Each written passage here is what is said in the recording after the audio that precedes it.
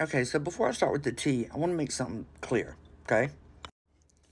So we got together, I don't even really know, 2020, 2021?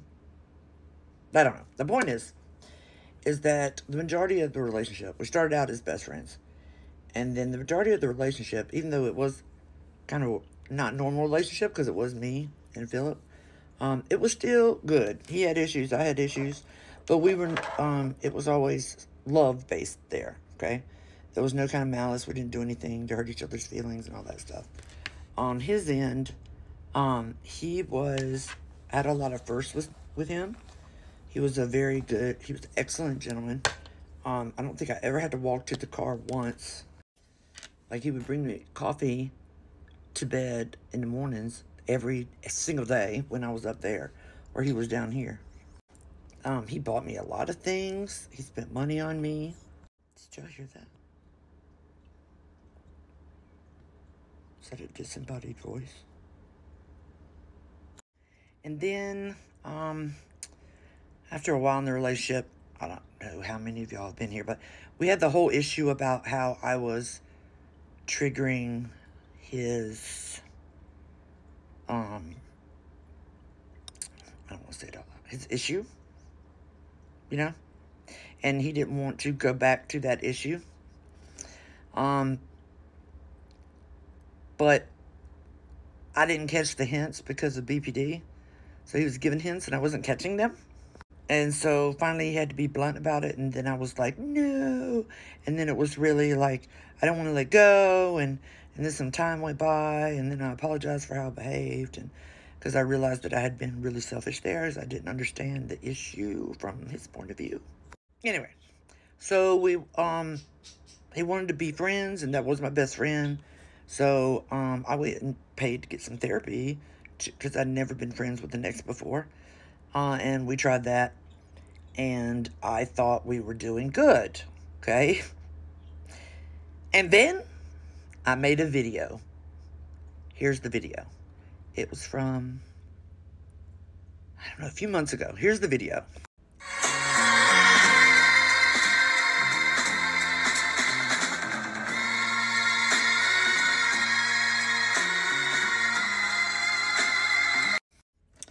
Now, in that video, I was grieving the loss of, I thought he was going to be with me forever. That's what I was grieving. We were still friends, but I was grieving the loss of my life partner. Well, that is not the way that he took it at all. He was supposed to come down in a couple of days to help me rearrange my shop. And he took it as very personal and like I humiliated him on here, and I didn't understand it, but sometimes I don't understand it because of the BPD. So I took the video down and I apologized to him. And it just got worse, okay? So that's what triggered the whole shitfall, okay? And I will answer the other questions after the video.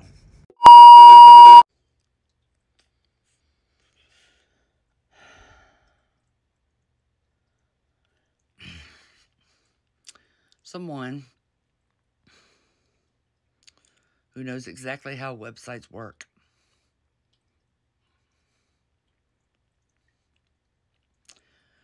deleted my folder off of a shared Vimeo account, the folder that contained all of my classes.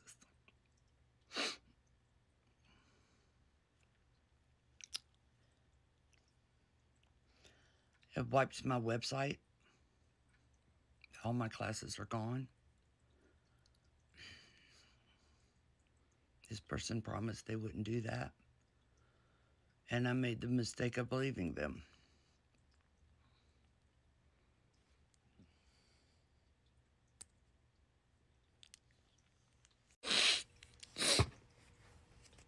If you can help, if you would go to my link tree, and the GoFundMe is right here.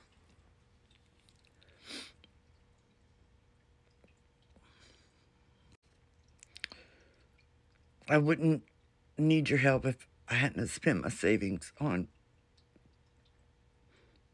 And I hadn't been able to work since about September because of that infection that I got in my lungs. If it was just me, it'd be fine, but if you've been with me long enough, you know I take care of myself, my kid, my mother, and partially my brother. If I can't fix this, there's not going to be any more Witchfoot. It's going to take everything that I have. I'm going to lose it all. Thank you. This message is for Jennifer. On January 22nd, I emailed you to let you know I was not going to be able to host your videos anymore. I asked you to log into Vimeo and download all of your videos so that you could put them somewhere else for your website. I texted you on both of your phones, and you did not respond to me because I believe you blocked me on your phones. Both of them. On February 8th, out of the kindness of my motherfucking heart, I sat for a couple of hours and downloaded all of your videos and put them in a Google Drive. And I emailed you the link to the Google Drive for you to download your videos. And I didn't hear from you. And because you won't communicate directly with me, your videos are all of your videos are sitting in my Google Drive waiting for you to download them.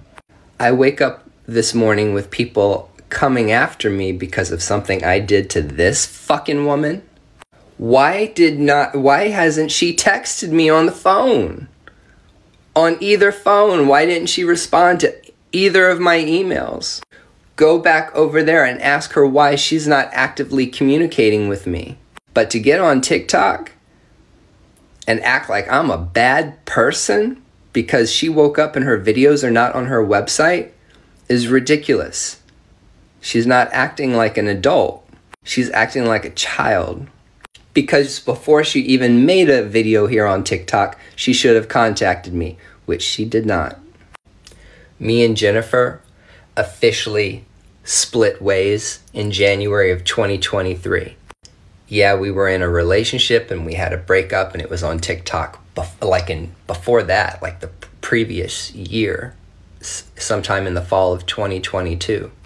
But I have continued to host her videos for a year.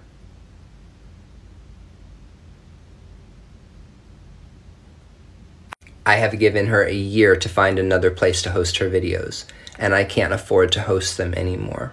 I can't afford to financially support her anymore. So all of you motherfuckers can get off my dick. Any one of you motherfuckers that gave Jennifer she's made $3,257 off of you, and it's a scam. She can host her own videos for $200 on Vimeo. And she knew that I was going to take down her videos because I hosted them for a year. Go watch my previous video. She waited for me to take down all of her videos so that she could run this scam. This is premeditated. This is a joke. So if you gave her money because you think I'd done her wrong, bitches, go get her money back, because this is Witchfoot at her finest. Everybody's so creative. This is my thing. I just wanted to show y'all something. See that little thing right there? That's there because I never attached my bank account to it, just in case something like this happens. So if I'm able to get my videos from him, which I reached out to him, then all I do is I click this little line here, and I fill out that paper, and all y'all's donations go right back to you. Jennifer texted me at 2:03 p.m. today while I was live, asking me for her videos. She has had access to her videos for a week because I emailed her the link to download them. I sent you an email. All of the videos are in that folder. They've been there for a week, but you chose to scam people out of $3,000 instead of texting me. Why didn't you text me as soon as you knew your videos were down? Why are you texting me now? These screenshots that I sent her prove, okay, that she's had access to her videos. Yet she chose to get on GoFundMe and say my online school was destroyed, blaming me for destroying her school. And all you crazy motherfuckers gave her $3,200. And she's asking for $8,000. It doesn't cost $8,000 to build a website. I spent $2,000 for her to have her own website independent of me. So I don't know what kind of borderline personality disorder thing is going on with her right now, but I want you motherfuckers to know I am not responsible for her videos. I hosted them for a year for free. I'm not responsible for her videos. She's had access to her videos, and she could have contacted me before she took your money. So if you have given Witchfoot $3,000, go get your motherfucking money back, and don't come for me, because I ain't done anything wrong. All right, this is just proof to all of you that this is my Google Drive, okay? It's Witchfoot's folder. These are all of her videos that have been sitting there for a week waiting for her to download them, okay, from her website. They were shared with her last week, and now they are shared with Uncle Birch. So either Witchfoot or Uncle Birch can come download any of her videos. So if you gave her money because she said I destroyed her website, which is a lie, go get your motherfucking money back. I unblocked Witchfoot on here. She has access to all of her videos. She can go get them. Did you get your videos, Jennifer? Because I'm fucking pissed right now. And I would like a public apology from you. And I'd like you to explain to everybody in my live why you didn't text me when you realized that your videos were gone, instead of making a video about me and taking $3,700 from your followers. Let's go ahead and talk about, why did you tell everybody that you needed $8,000 because I destroyed your website? What the fuck is that? What is wrong with you? What is wrong with you? That you went to everyone else except me to find out where your videos were. Explain yourself.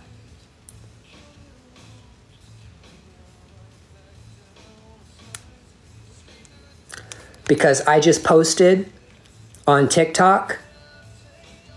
Oh, I just get it out. You just defamed my name and stole people's money using me as a scapegoat. So I'm asking you to explain. I'm not mad. I need you to tell us what the fuck is up. And I need you to tell me that you got the videos. No, this is, if she's gonna bring this onto TikTok, then I'm gonna ask her. She's the person that brought this onto TikTok. So I'm asking her, do you have your videos? Have you downloaded your videos yet? You got the videos? Good. I never want to fuck. Okay, it's Witchfoot's folder. The yes, I got my video part before I blocked her. I just said I got the videos. All right, that's it. Goodbye, Jennifer Sands. I never want to see or hear from you ever again. Okay.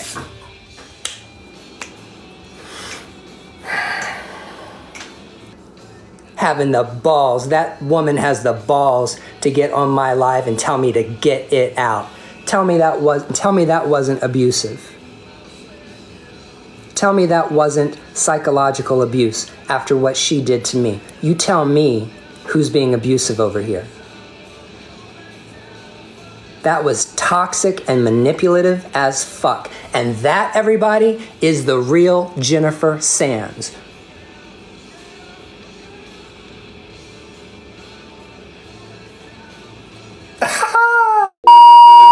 and I can't afford to host them anymore.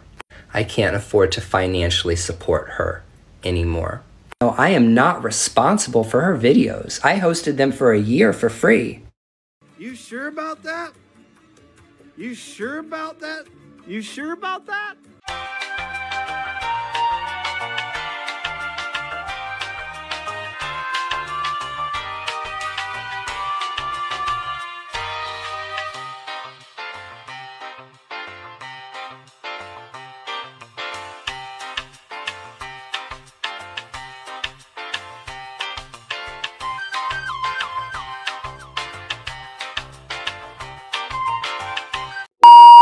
Spent $2,000 for her to have her own website independent of me.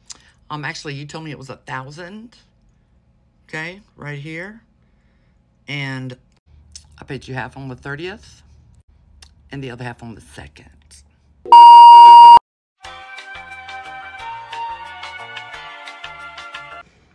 After that video that I told you that set him off, then I didn't know who he was after that. Okay? It wasn't Philip anymore. First of all, he's the one that went no contact first. Okay?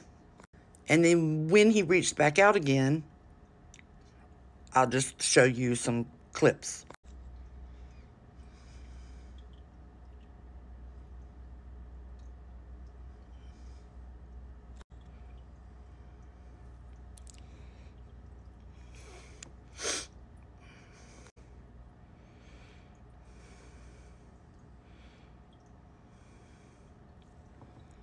Okay, that's because I wouldn't answer the phone, okay?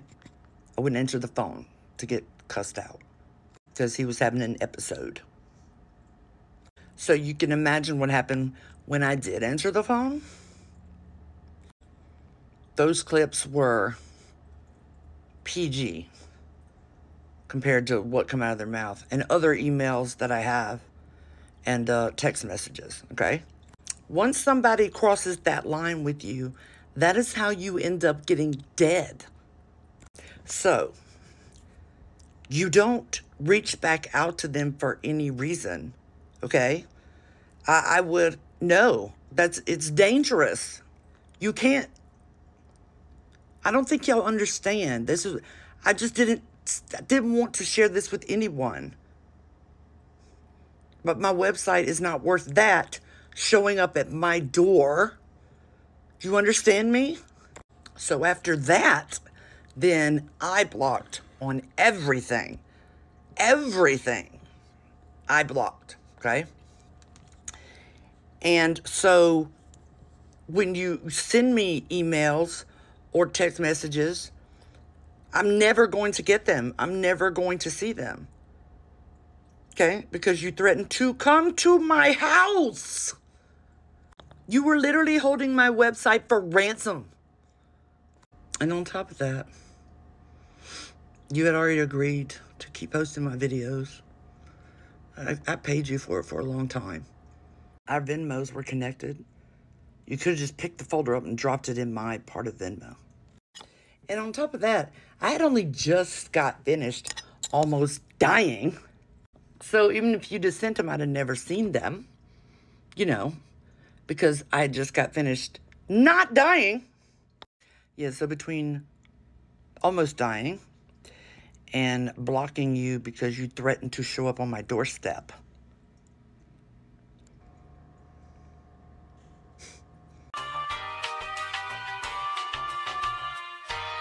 This is my thing. I just wanted to show y'all something. See that little thing right there? That's there because I never attached my bank account to it, just in case something like this happens. So if I'm able to get my videos from him, which I reached out to him, then all I do is I click this little line here and I fill out that paper and all y'all's donations go right back to you.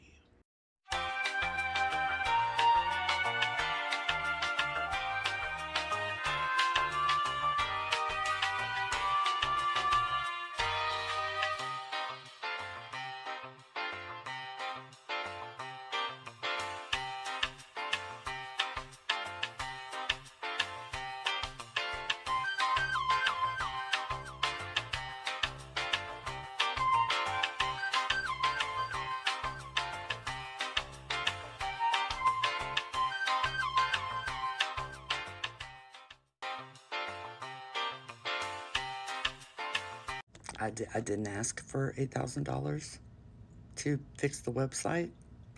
I guess y'all are illiterate. I don't know. This is what I asked for and why I asked for it. And now here's the whole thing that was on the GoFundMe. Pause to read.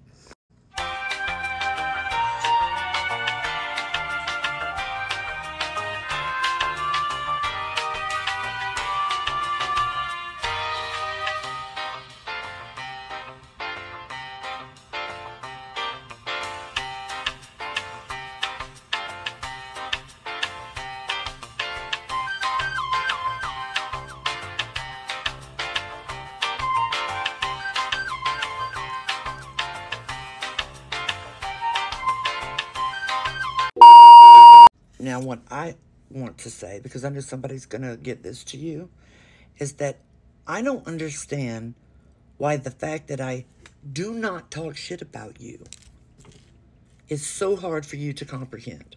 You tell people that I'm manipulative, that I've said this, that I've said that. I literally don't talk shit about you. I don't really talk about you.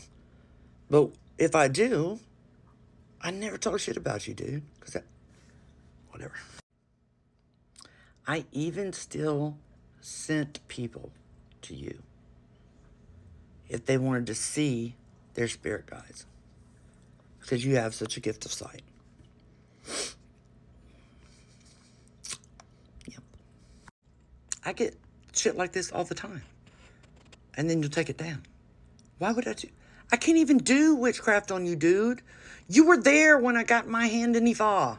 In the last 24 hours, you have insulted my child beyond belief. You've been transphobic to them. You made fun of their ADHD. You made fun of them because they can't drive. And you called us both trailer park trash. Do all your people know that you have a daughter? She's almost grown. Do they know that? Earlier in your live, you had the audacity to believe that I said something to anyone in the universe about Chris? Your best friend? Chris? I think I'd been home 24 hours before I turned around and flew back up to Boston so I could be with you during that time. This is what I figured out.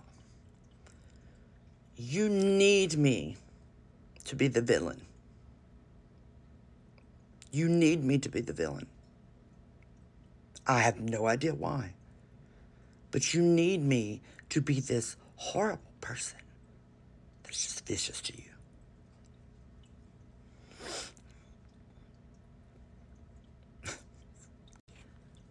Thank you for my videos.